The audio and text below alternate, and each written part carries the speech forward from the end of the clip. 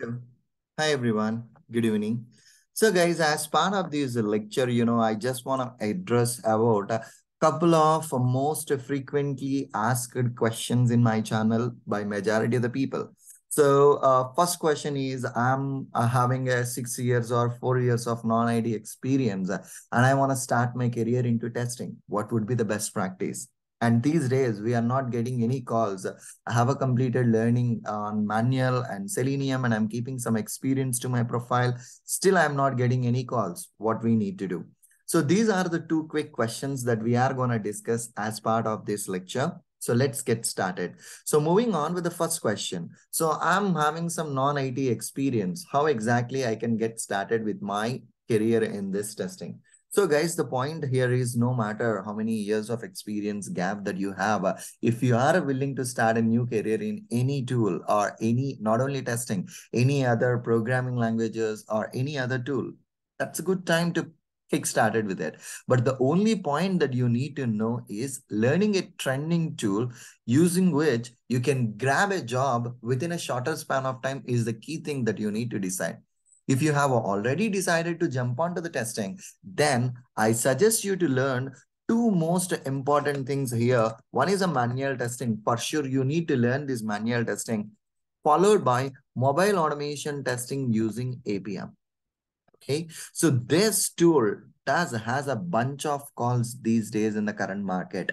So most of the people are saying that they are not getting a calls for manual testing, they are not getting a calls for Selenium or other tools, CTL testing and other tools. But I personally observed with a couple of resources, and they are getting a bunch of calls on mobile automation testing using APM.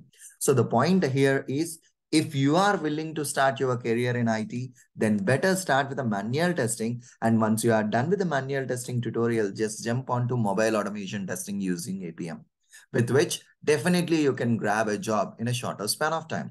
And the next point out over there is, how can I manage that experience, right? How can I manage that experience? See, whatever the sources you are referring to, whether it is my channel or other channel or any YouTube channels or any Udemy platform or any e-learning platform, definitely whatever the knowledge you are learning from the different platforms, which gives you confidence on that particular tool with which you can manage up to 3 to 4 years of experience for sure.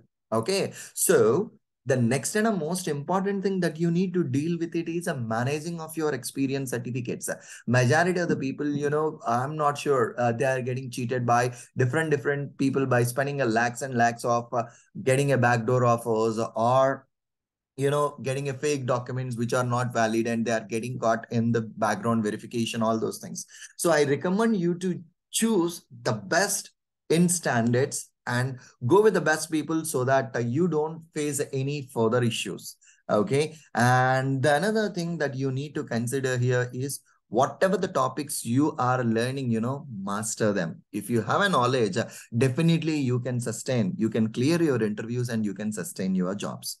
And moving on to the next question, we are not getting any calls. What do you need to do? As said, majority of the people, they are keeping some experience on Selenium. So I suggest you guys, as you have already learned Selenium, I suggest you guys to learn with mobile automation testing. As you have a Selenium base, it won't take more than a week time for you to learn or to master this mobile automation.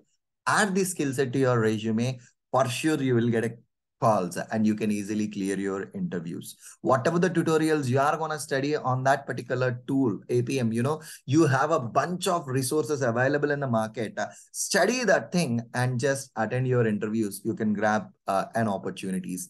And if you face any difficulties in clearing your interviews, do let me know. Definitely, I can help you out with the various question and answers. If you are unable to address certain questions in an interviews, do text me those questions definitely over the email. Definitely I can help you out in with those answers, so that that will be helpful for you to clearing your interviews. And another thing is, don't trust proxies and don't go with the proxies. I strongly recommend you to learn the concept, master it, and then give your own interviews. If you start preparing your interviews, then you will gain a more confidence and you can clear your own interviews. Don't depend on a third person's in clearing your interviews. If you observe, guys, anyways, you are manipulating some experience, right? At least, from an interview perspective, prepare well and then clear your interviews. And whenever you are attending an interview, make a documentation. If you attended an interview today with an IBM, just list down all the questions, whatever you have encountered. And then whatever the issues you faced in that particular interview, make a note.